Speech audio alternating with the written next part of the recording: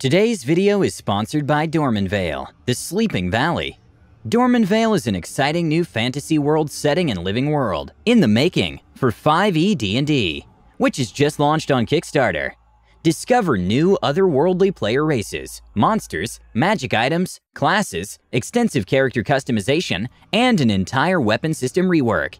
Use weapons based on their style, not just their damage. Finally! In Dormenvale, players will get the chance to experience a magic textile world filled with eldritch horrors, celestial strife, and political turmoil. But what I'm most excited about is that this book will act as the core rules and lore for the lofty goal of creating a persistent online living world, similar to Adventure League, where players' actions truly alter the world as a whole, not just the campaign they're playing in. Discord servers that serve as an MMO/RPG hub, complete with shops, quests, taverns, and more. I can't wait. Over 200 pages of content, beautiful art, a chilling adventure for 1st to 5th level characters, and cleverly thought out adaptations to the 5e system so many of us love. Dormenvale is going to be a hit. Check out the Kickstarter in the description below. Now what you're here for. When Eric the Indestructible Dwarf broke the game in the funniest way possible. Hi everyone, All Things D&D is back with another story. Finding a good game can be a challenge. Finding a DM test running their own game system and you breaking it in a fun way? Once in a lifetime. Being cooped up at home due to the thing, I've opted to indulge myself in something I always wanted to try, but never had the time nor the company for. TTRPGs.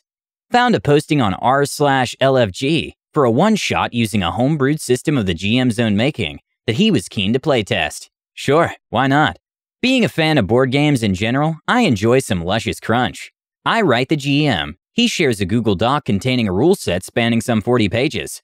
The world and the system look interesting and coherent, and so I dig in, trying to make sense of it all. On further inspection, I seem to find some balance issues in the system. Well, since it's a playtest, I decide that I want to stress test the said system and try to min-max my character with the intention to see if I can break the whole thing. The GM reluctantly, I understand, it's his baby after all, gives me the go-ahead to do so, and I proceed with character creation. First, I pick the name. In this case, a rose by any other name might well smell just as sweet, but it wouldn't be nearly as silly as what I envisioned. The system sees each character have 7 primary attributes: endurance, agility, strength, charm, intuition, discipline, and reason. Just like Fallout's system is called Special, referencing its main stats, I start wondering if an equally cool acronym is possible with the stat names we got in this homebrew. Best I managed to come up with is Sad Eric. And this is how Eric the Sad came to be. Eric is a dwarf. In this setting, dwarves are born of stone. Think kindergarten gems from Steven Universe, while being somewhat similar to Warforged crunch-wise. A racial ability to poop bricks and throw them at enemies is optional. Since dwarfs are born as is, facial features, beard and all, I explain that Eric isn't actually particularly sad. It's just his face is basically that of Grumpy Cat of meme fame, which explains why the nickname stuck. Not being the sharpest dwarf in the shed, Eric confusingly claims that he's born of sadstone, which is a type of sedimentary rock. Eating habits of dwarfs are also strange, with them drinking 80% spirits, paint thinner, and other questionable liquids, as though it was beer, since normal beer doesn't do anything for them. What they require for actual sustenance is a mystery to all, save the dwarves themselves. I look over the skills and decide to build a frontliner/tank. Eric is min-maxed to have endurance at 6 and some strength at 4. All the other stats range from 0 to 2. Endurance plus level equals HP. Endurance plus agility equals defense. All checks, including attack rolls, are made with a D6, plus a corresponding attribute score. Attack roll is tested against the defense score. No crits. Eric is under-equipped, since I roll a 1 for starting gold, but nevertheless his defense, modified by a measly padded cloth and a light shield, is 12. A deliberately min-maxed PC, with a focus on strength for attack, and can get a maximum of 6 strength. Long story short, nothing during this session could touch Eric even hypothetically. But I didn't know that until after the end of the game, which definitely saved a fair amount of orc villages from total annihilation. Since the character's background also gives an attribute boost, I picked the only one that doesn't have a penalty to any physical stats. There's also a stamina system, but that's irrelevant. Eric is a sailor. Well, he used to be one. Eric worked as a galley dwarf until recently, but got into an altercation with his fellow crew members, who wanted to use Eric instead of an anchor. It's very possible that the previous anchor was consumed by Eric himself. The crew kicked Eric off the ship in the first port they docked at. Upset by this, Eric stumbles from tavern to tavern, trying to find a drink strong enough to drown his sorrows in. Okay, other PCs are introduced. Wonderful, thought-out characters with motives, morals, aspirations, and intricate backstories that tie into the setting's world building and its history. I mean it. One of the players made a stunning portrait of their character. I really mean it. The PCs find themselves in a small town during a snowstorm. They start interacting with the townsfolk and each other. One happens by chance upon this world's version of the lusty Argonian maid, belonging to the mayor, and then blackmails said mayor into letting them peruse his library at their leisure. Another sings beautifully to the townsfolk, who despite the snowstorm are getting ready to celebrate the winter solstice. The third goes around town casually fishing for any valuable information they could later use themselves or sell to interested parties. Eric doesn't care. Eric is sitting at the largest centermost table in the tavern, despite not having a single copper piece to his name. Sighs periodically and generally ignores everything that's happening around him. Okay, then plot-related things start happening. There's a commotion in the central square. All the townsfolk gather outside to try and learn what's transpired, alarmed by the severity of the unfolding situation.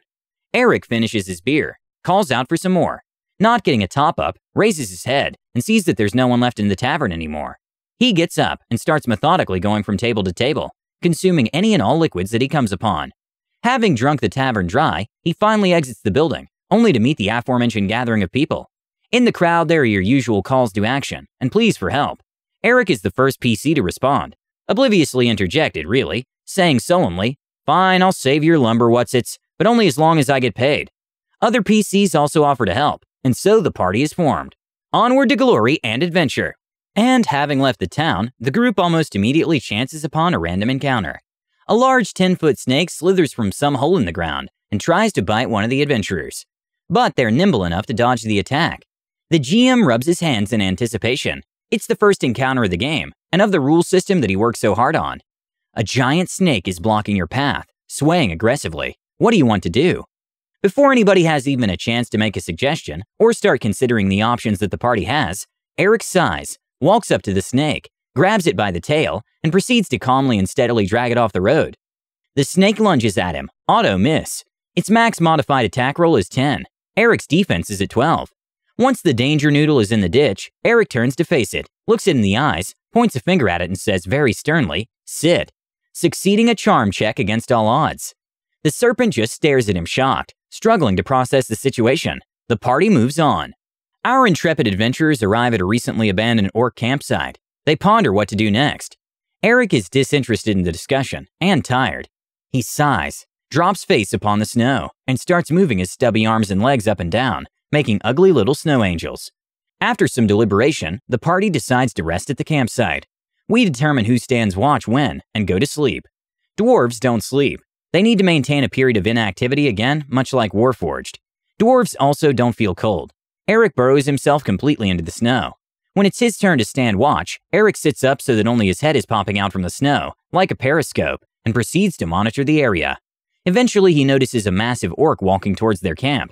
It's so big, heavy, and savagely bestial that it's moving on its knuckles like a gorilla.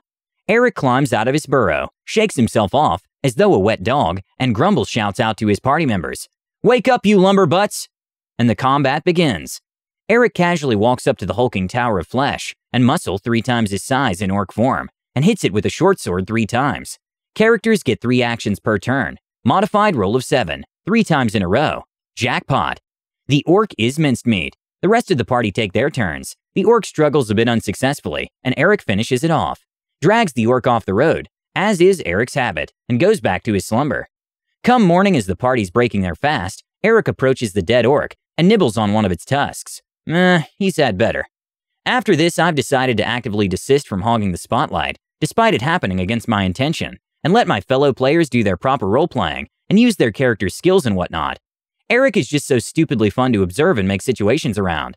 Maybe because he's actually invincible. One-punch man but depressed and with 0 drive and motivation? Yeah, sounds about right. During one of the last few lengthy discussions between other players, who are deciding whether to go and save the lumberjacks, or try to scout out another orc camp along the way, Eric sits down on the ground and starts poking his fingers into the mud. He fishes out bugs and worms, carefully inspecting each with great interest, giving every single one wonderful names, and then proceeds to eat them.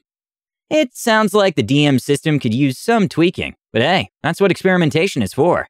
Have you ever run a custom game that someone ruined for better or for worse? Well, don't be a lumberbutt. Share and tell us what you thought about this story.